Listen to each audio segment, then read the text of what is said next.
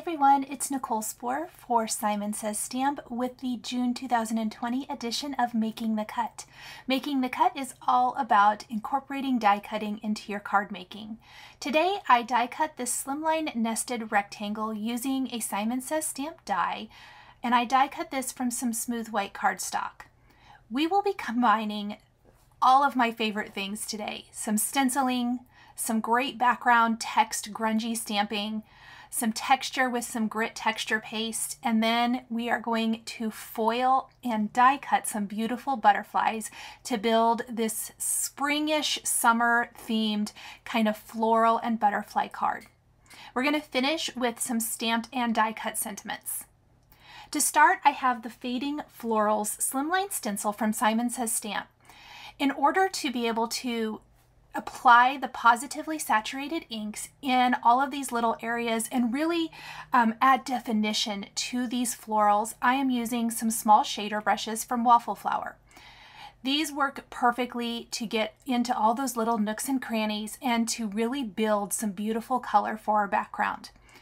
I'm starting with the florals and leaves first, and then we're going to add a little color around the edges and finish with some grungy stamping before cleaning our stencil, adding it back over the top, and adding some translucent texture paste to really give us some fantastic texture. I'm applying the Sunbeam Positively Saturated ink first to the flower petals. With the shader brushes, it works best to not do the normal kind of circular motion that we're used to with our brushes. I will do that a little bit, but you kind of want to do more of a paint, I guess, motion, if you will, to add that color.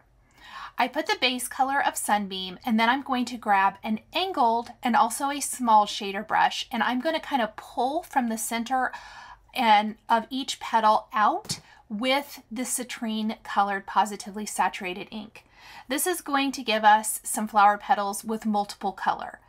I love these blender brushes for being able to easily add more than one color to all those little areas. It definitely makes it so much quicker and easier. I'm also using the Tonic magnetic system where you can use the magnets with your stencil to hold it in place while you're doing your work. This honestly makes it so much easier.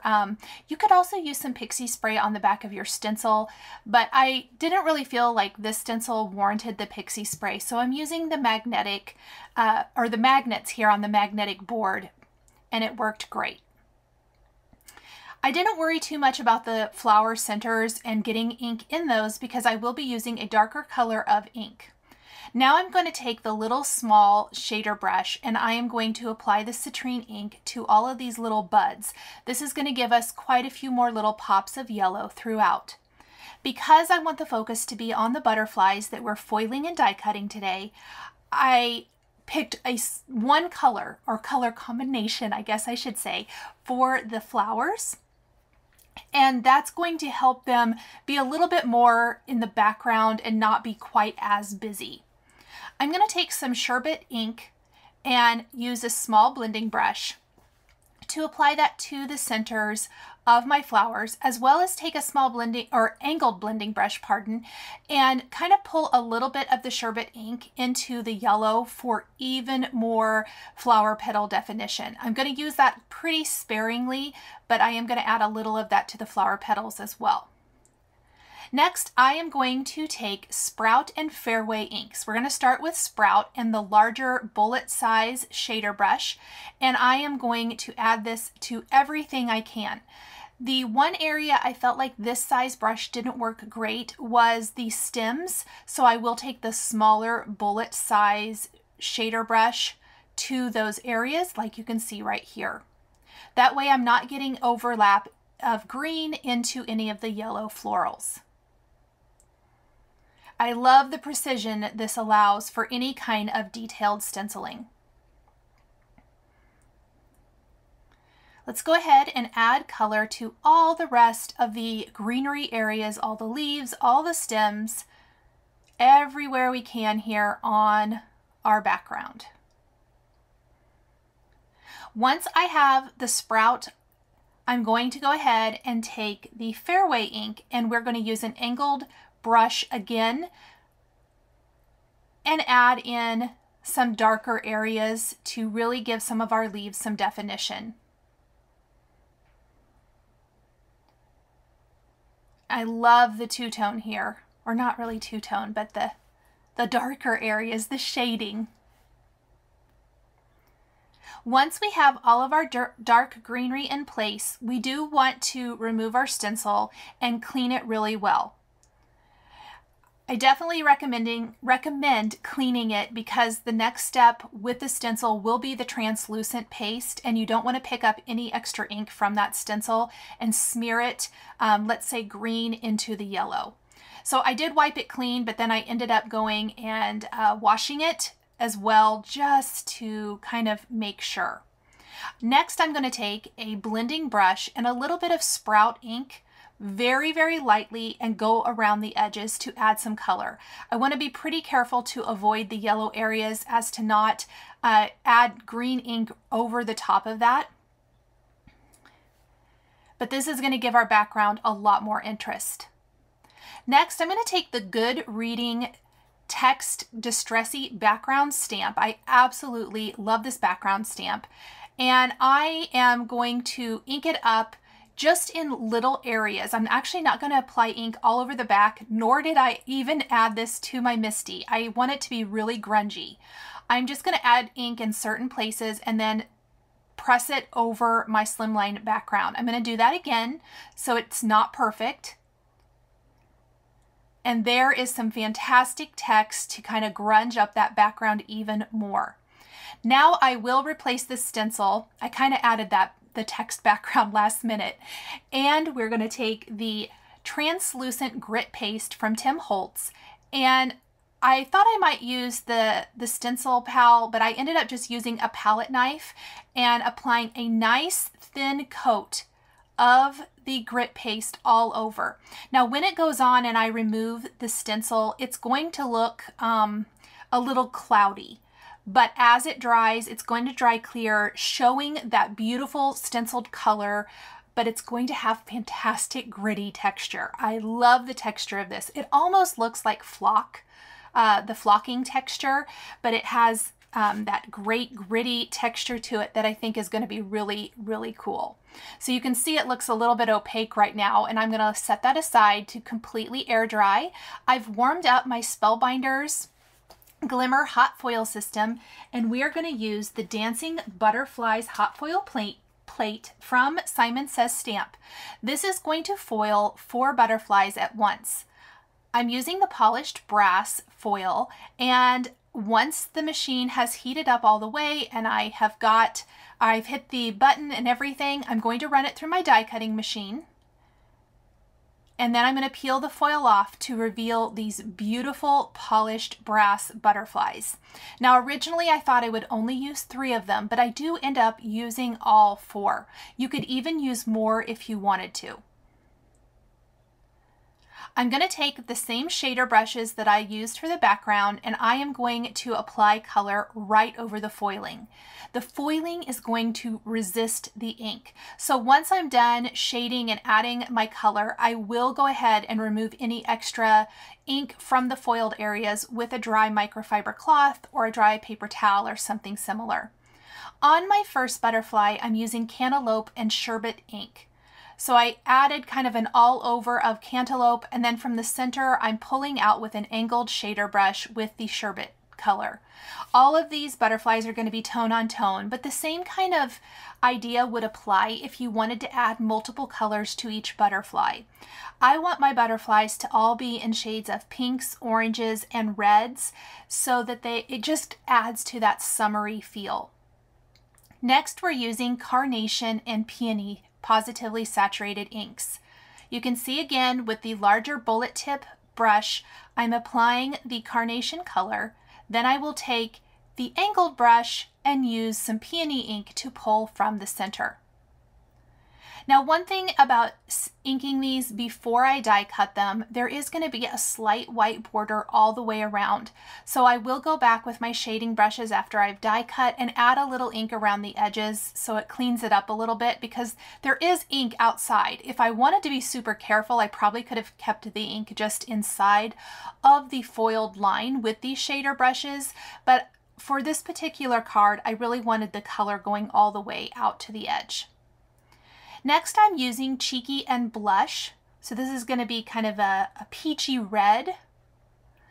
And my final color combination will be Watermelon and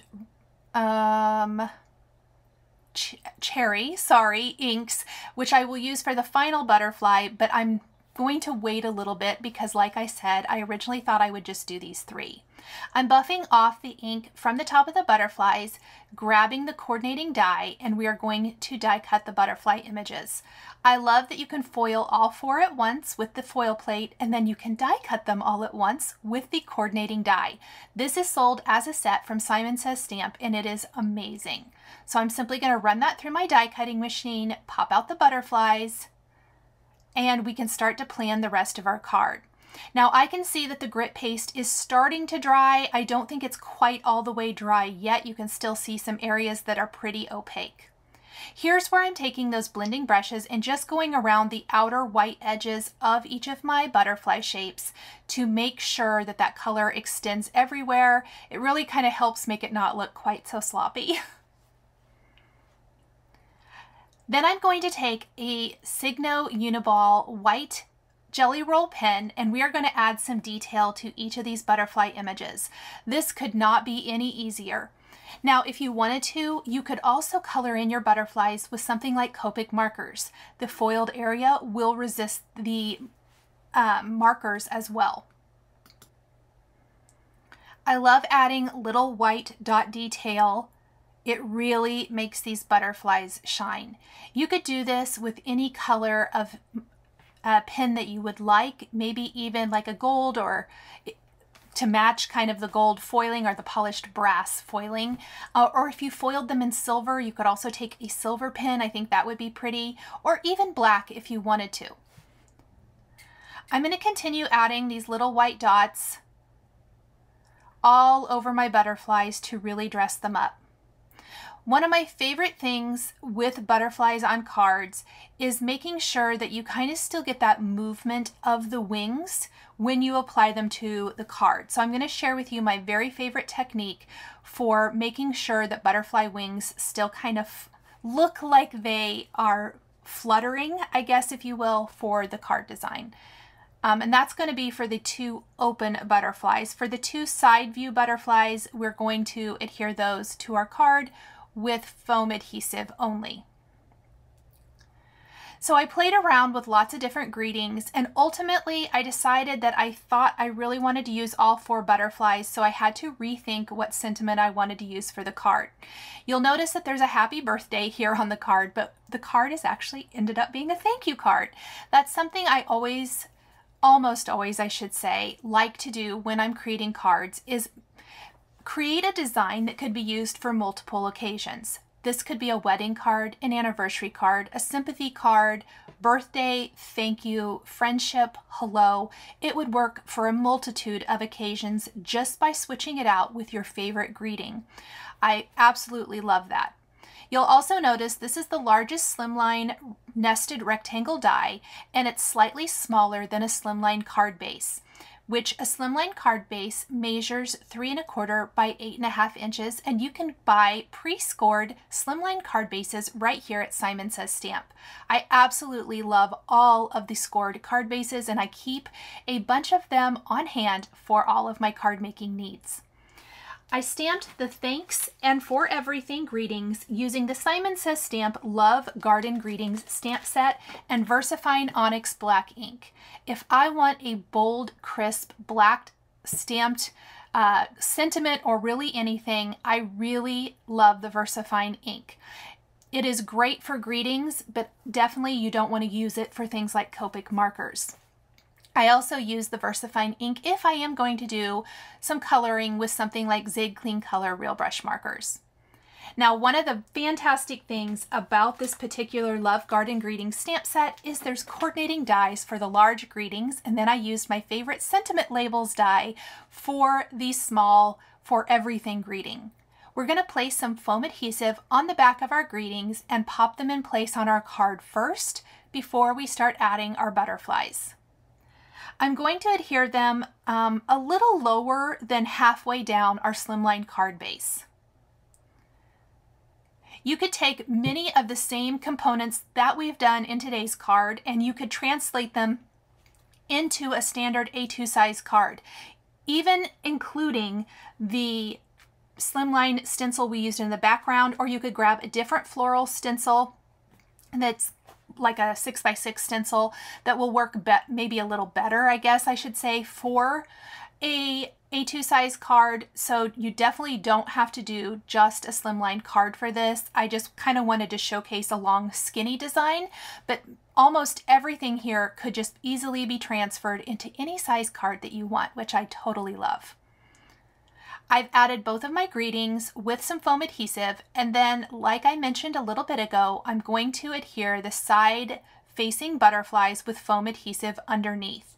And I'm positioning them so it looks like they're fluttering through this flower garden, or maybe even trying to settle down and sit on a flower or leaf. For the butterflies with the wings out, the front facing, I am going to place a foam adhesive square under each wing and liquid glue in the center. Then I'm going to take some reverse tweezers and pinch that glue, or pinch the butterfly right in the center, and leave those reverse tweezers in place to help let that glue set. We're going to do this for each of the butterflies. This is a fantastic way to have the body of the butterfly directly on your card base and then have the wings fluttering, or appearing to flutter, I should say, and sticking up a bit. I'm going to do that again for the other butterfly. And then we're ready to add a few additional embellishments and create a coordinating envelope to go with our card. I'll put some adhesive on my pre-scored Slimline card base. And I love that white border all the way around, since the largest Slimline nested rectangle is slightly smaller than the Slimline size. I am going to go ahead and put my tweezers back in place just to make sure that the body is sticking down to the card. In the center of 3 of the flowers, I'm going to add a small red heart accent. You guys know I always like to try to add a heart accent to a card, and I think it just reinforces kind of that reddish color in the center of each of the flowers. Look at that texture. So much fun. I'm using my favorite Simon Says stamp triangle trays to hold the Pretty Pink Posh limeade pearls, and I'm going to scatter a few of these pearls throughout. I purposely picked the green color as it kind of fades into the background, but it does add amazing texture, so it's not taking away from the butterflies or flowers. The best thing about the triangle tray is it easily will funnel your embellishments back into the storage bag or storage container. I absolutely love this card. It's so pretty and fun, and you could definitely change up the colors, maybe do blues and purples for your butterflies instead, and I think that would be gorgeous. I am going to go back to my Fading Flowers stencils, and I'm only going to stencil a portion. So this is again where the shading brushes come in so handy, and it's something you can't do with your traditional brushes. And I'm using a Slimline stencil on an envelope which is bigger than a Slimline card, so it's not going to fit exactly the same. Down in the lower left corner of my Slimline envelope, I am applying the ink through just a portion of the stencil. And we're just going to have a little glimpse of those florals in the corner, leaving plenty of room to do a return address in the upper left corner, the address in the center, and adding a stamp in the upper right. So I kind of try to avoid any areas where I need to have other information while still giving some fantastic interest to our coordinating envelope. You can buy all of your coordinating envelopes, slimline envelopes, and mini slimline envelopes right here at Simon Says Stamp, which I absolutely love. When I remove the stencil after adding the Fairway ink over the Sprout ink here, you're going to see how perfectly our white stenciled envelope matches our beautiful card. I absolutely love this set. Thank you guys so much for joining me today for this Simon Says Stamp Making the Cut video featuring foiling and die cutting. The supplies used are listed and linked below the video for your convenience. Thank you guys so much for joining me today, and we'll see you next time.